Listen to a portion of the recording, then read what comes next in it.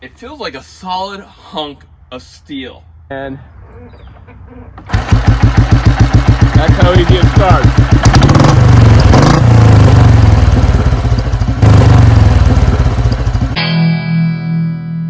Welcome to Motos, Cades, and Coffee. Good afternoon, chaps. I'm here to talk about my Royal Enfield, but not my Himalayan. I'm here to talk about my Royal Enfield Bullet. Wow. Classically styled. Raring to go.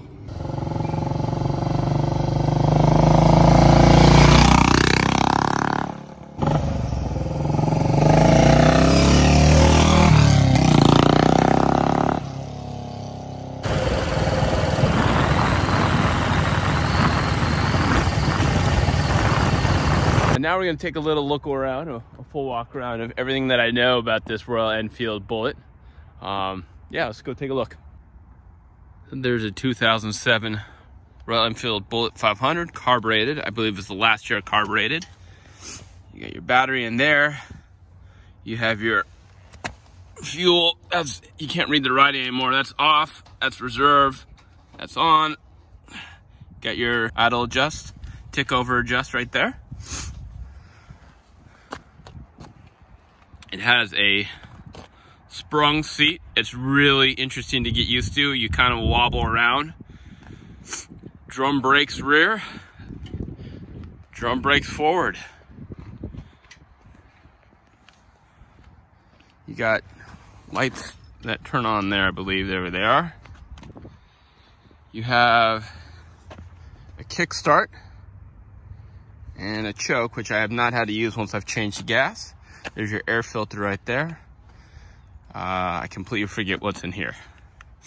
I'll go over the controls now. Oh, there's your single bullet exhaust looking thing. Single exhaust. Not sure of the fuel tank size, but there's no fuel gauge. This is for your lights on and off. There's your starter. And here's your turn signals, horn. That's for release of the kickstand, so it turns over easier. And this is your passing light. 2,740 miles. 80 is about the top speed I've been able to see. Gets up there fairly quickly. Gets up to 60 fairly quickly. Anything above that is a drain. Takes a while. And then an ammeter. I'll give you kickstart procedures here in a second. Okay, kickstart procedures. Kickstand up. Turn the bike on. Put the on button of the engine run. Put the kickstand so the ammeter drops a little bit. You'll see it. Then the ammeter goes back to neutral.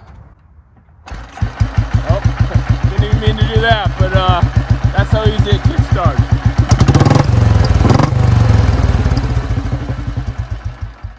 Again, the first thing you want to do is turn it on. Make sure this is on. Kickstand up. Here's your decompression. And there's your ammeter. Well, you're supposed to just put it back so it comes up to about right there. Now you're supposed to kick it over. That's how easy it is. And then you just put it back. That's it.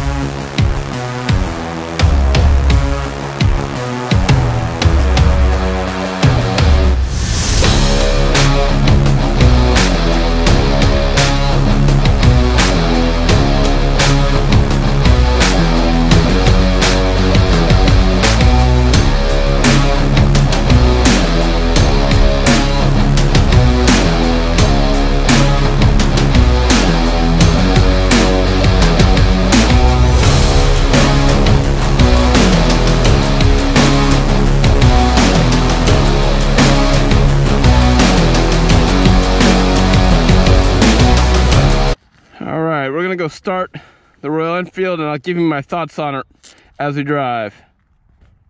It's real simple. It vibrates like crazy. It has adequate power. I think it's classically styled. I feel like I'm James Dean or someone from the 40s, 50s, 60s.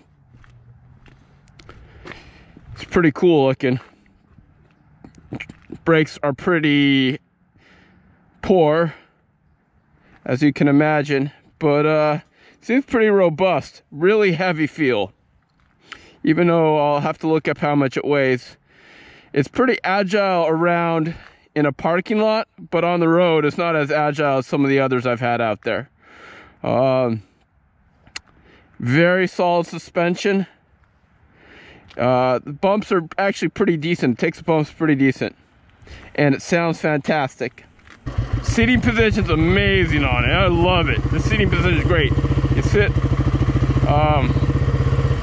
straight upright. The bars are great. The feet are very comfortable in the knees. And yeah, I think it can be pretty good. Again, there's a light switch right there.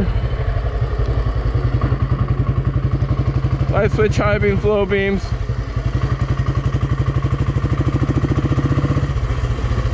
Mirrors are only adequate. I'll have to adjust a little bit, I think. Idles right along. You're not going to wheelie at all. It has enough torque to snap you off. The gear shifts are actually really smooth. However, you can miss some gears. Like even in the higher gears, you can have false neutrals in between them.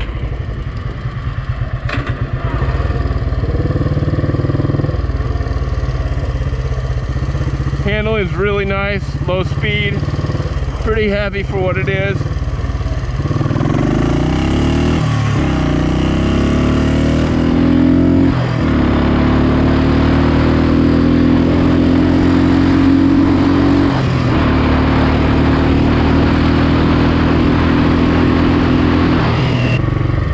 Again, with the drum brake, you gotta stop really early.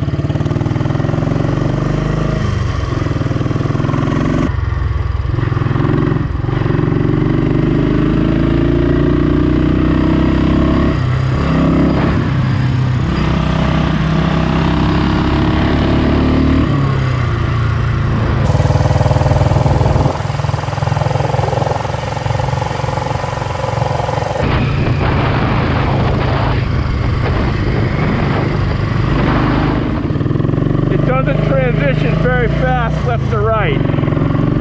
Very heavy transition.